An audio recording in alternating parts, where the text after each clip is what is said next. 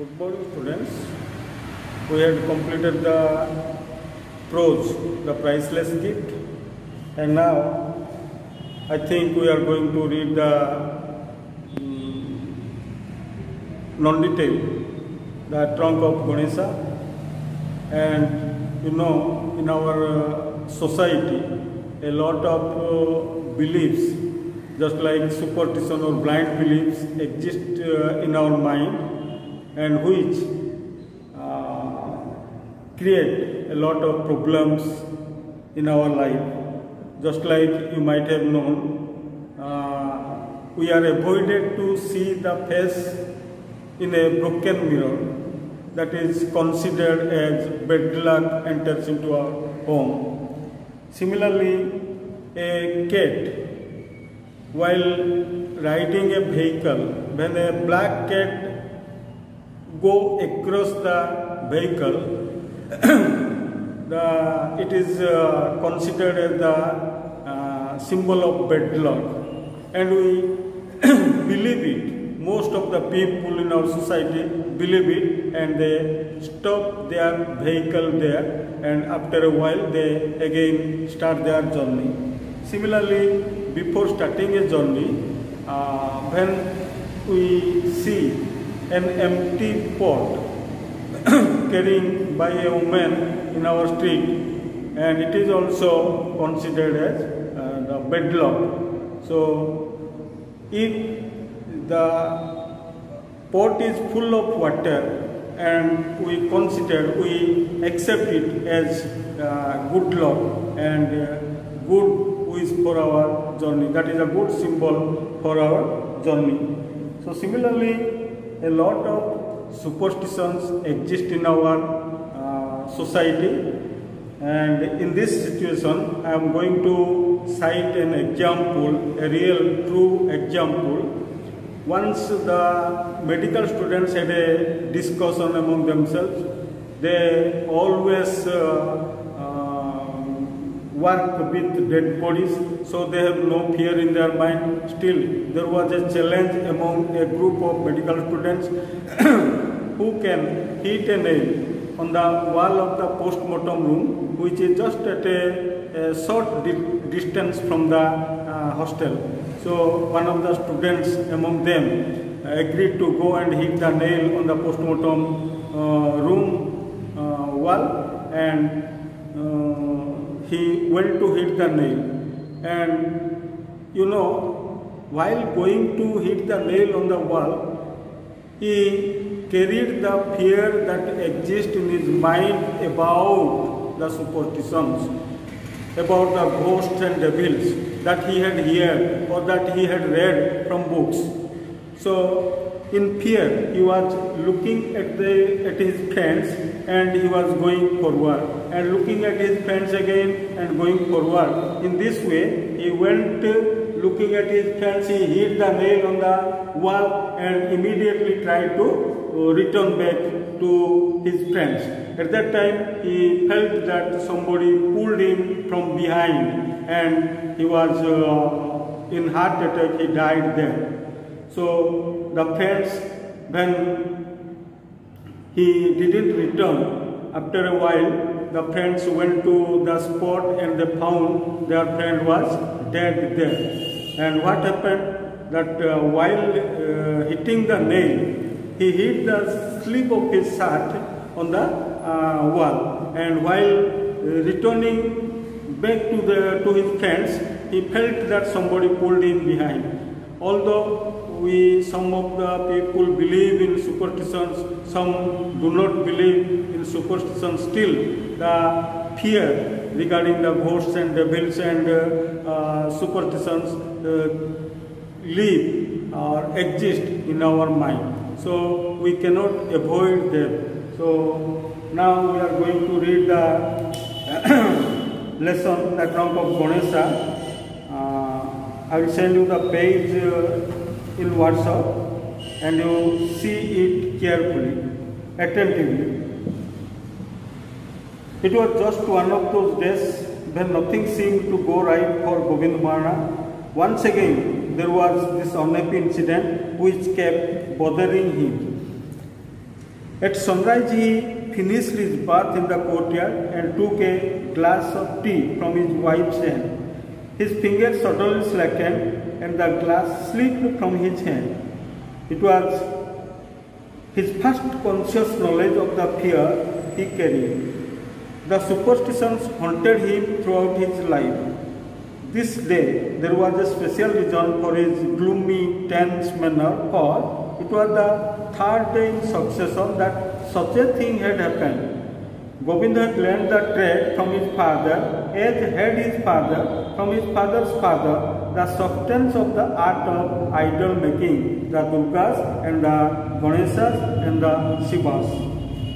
Perhaps I have no right, he told his wife, to meddle with the private lives of gods. That is why they are angry. Perhaps I have been, of late, using my power too carelessly, and the icons I have been making are not exactly those my father would have made in his time. Sulochana looked at her husband with frightened eye. Perhaps he was right, she thought. But maybe he was growing older and his hands and eyesight were not as strong as before.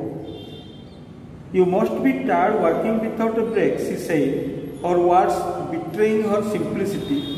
You know what day it is? He studied her for a moment and continued, and I am already late on the large Ganesha.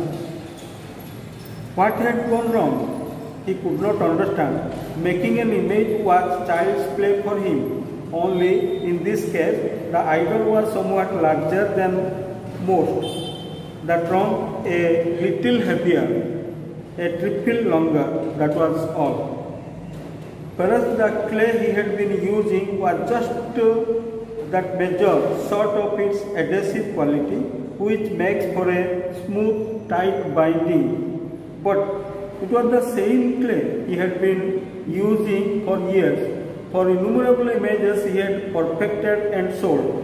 Then why the sudden tear at the point where the elephant trunk took a turn and swung gently downward?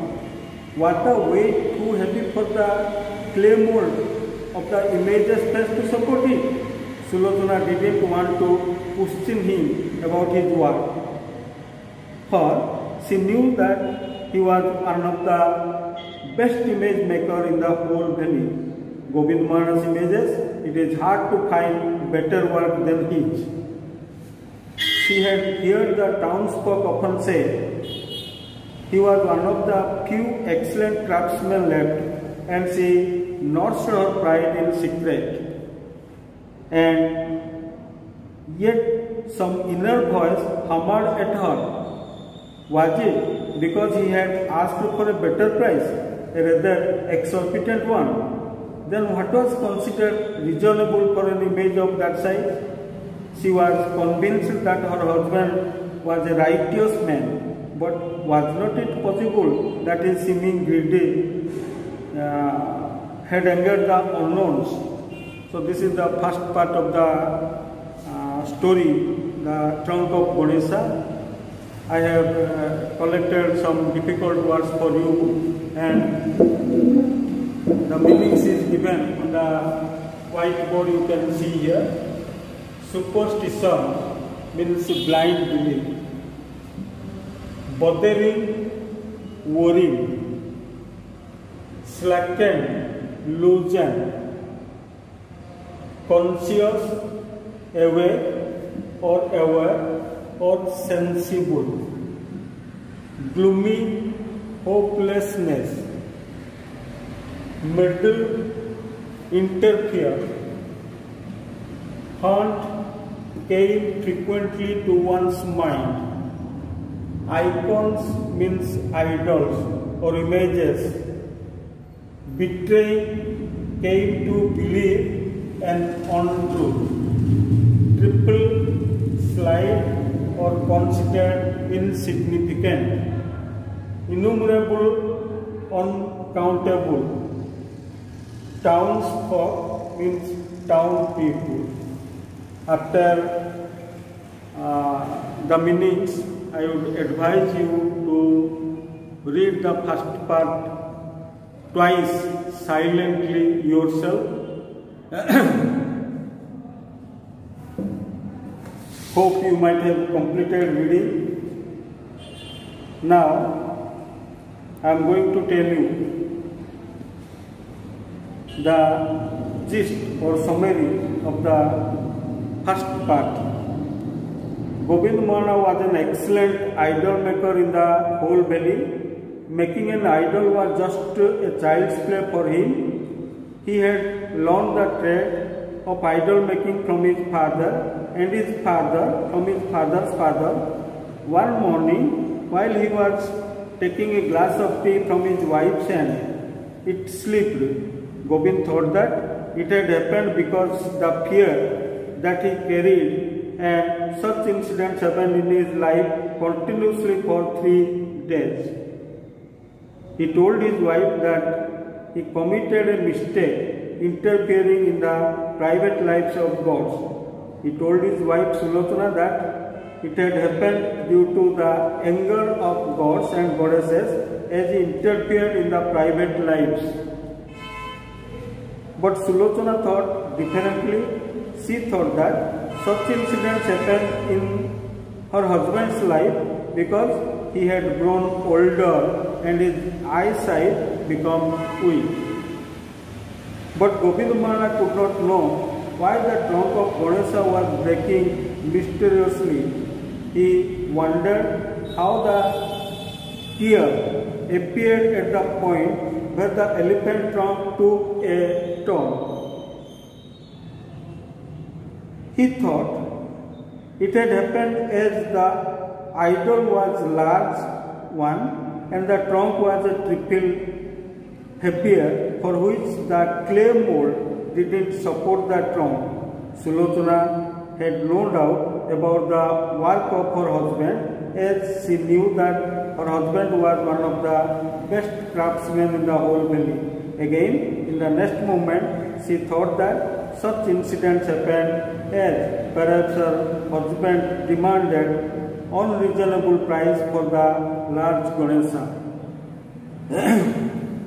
Hope you would understand and clear regarding the first part of the story, the trunk of Ganesha.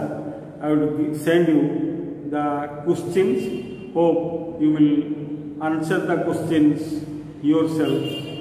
We will meet in the next class for the second part of the story, the trunk of Ganesha. Thank you.